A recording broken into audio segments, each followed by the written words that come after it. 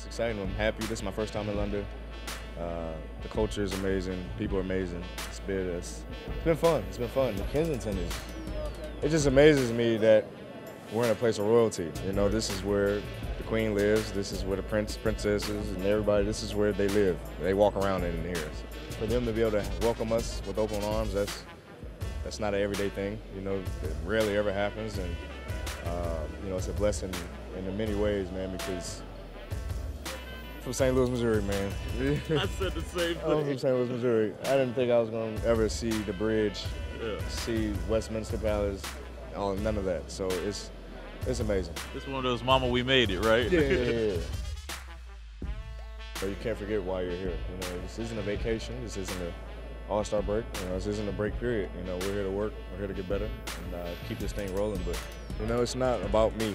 You know, and I think that's where I've grown so much over the last couple of years. Is, you know, nothing impacts the team more than my body language and how I'm acting. That's what it takes to be a leader. Listening to your teammates. You know, and just having fun with it, man. You know, we all hold each other accountable. The guys hold me accountable, and you know, it's been fun. It's been fun. We're just rocking.